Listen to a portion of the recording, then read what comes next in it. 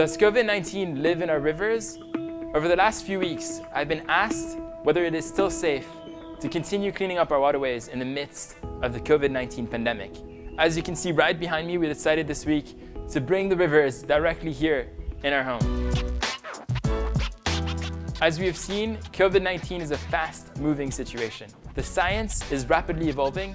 In fact, what we know now at this current time could change with further research.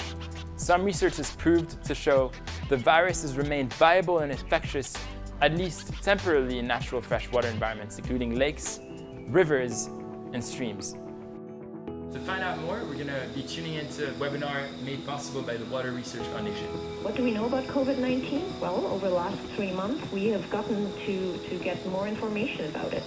So, as you may already know, the RNA of the virus has been found in anal and oral swabs, in blood, in feces, and more recently on the surfaces in a patient's room, so a toilet bowl, even the boots of a healthcare worker. One of the very important things to say here is that we haven't isolated it from surface water, groundwater, or wastewater yet.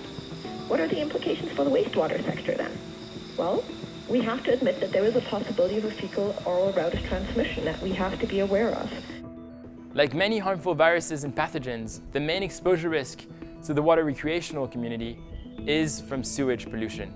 The release of raw or untreated sewage into our surface waterways through our fecal-oral transmission route. That means that when untreated sewage waste make its way into our rivers or streams and ends up in our ocean, and you're swimming in the ocean and take a big gulp accidentally of water, boom, you could be infected. But all of the studies are still preliminary.